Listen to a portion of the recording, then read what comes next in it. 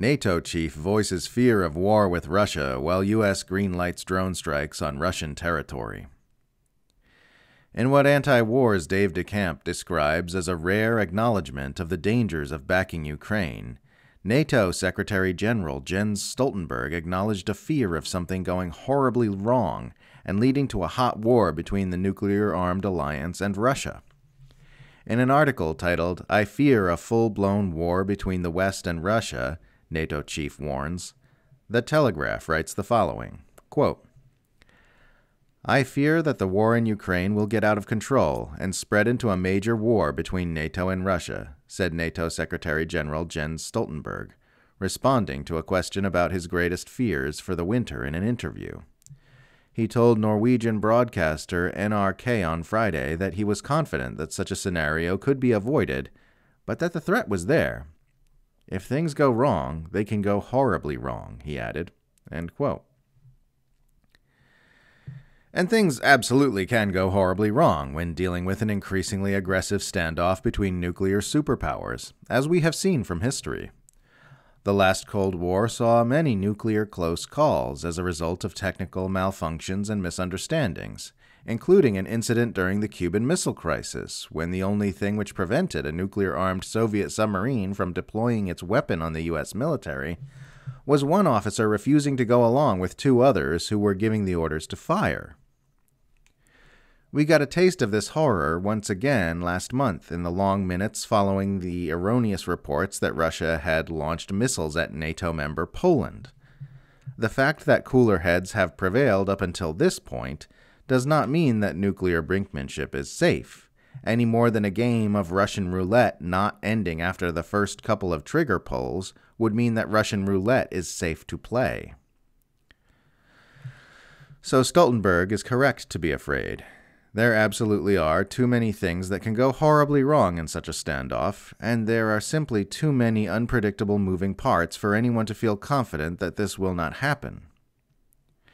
And it's pretty crazy to hear Stoltenberg voice these concerns even while the Pentagon gives the go-ahead for Ukraine to begin launching long-range attacks on targets inside Russia in its war that is being backed by the United States, because those two positions would seem to be pretty strongly at odds with each other.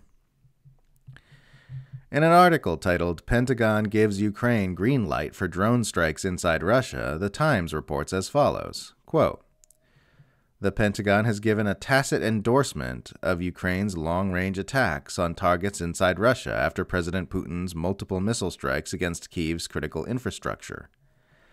Since daily assaults on civilians began in October, the Pentagon has revised its threat assessment of the war in Ukraine. Crucially, this includes new judgments about whether arms shipments to Kyiv might lead to a military confrontation between Russia and NATO. This represents a significant development in the 9-month war between Ukraine and Russia, with Washington now likelier to supply Kyiv with longer-range weapons." End quote.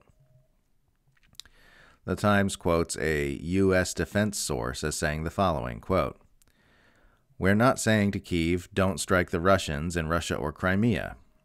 We can't tell them what to do. It's up to them how they use their weapons.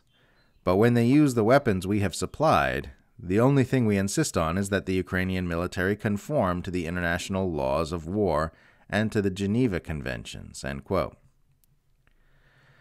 They are the only limitations, but that includes no targeting of Russian families and no assassinations.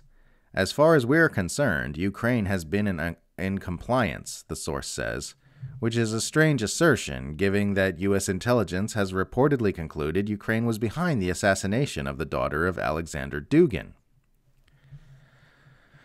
Ukraine has been careful to use its own drones, not U.S.-supplied weapons, to carry out the strikes, the Times reports, while also noting that Pentagon officials have made it clear that requests from Kyiv for longer-range U.S. weapons, including rockets and fighter bombers which could be used for even more effective strikes inside Russia or occupied Crimea, are being seriously considered. This revelation comes days after Ukraine launched its most brazen attack into Russian territory yet, with drone strikes on bases which killed multiple Russian soldiers and damaged 2 nuclear-capable bombers. Not too long ago, the U.S. waging a proxy war that features direct attacks on Russia's nuclear forces would have been an unthinkably terrifying prospect. Yet that's where we're at now, and it only seems to be escalating.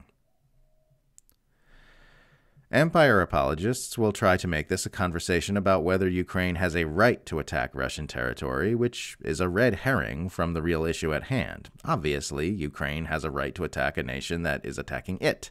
That's not the point. The real issue is the danger of provoking a hot war between nuclear superpowers, which even the NATO Secretary General is becoming increasingly nervous about. The Western Power Alliance continually ramping up aggressions to test how far it could provoke Russia is what led to this conflict in the first place.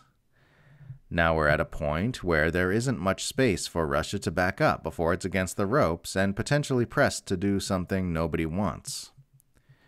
These people should not be talking about escalation. They should be talking about de-escalation.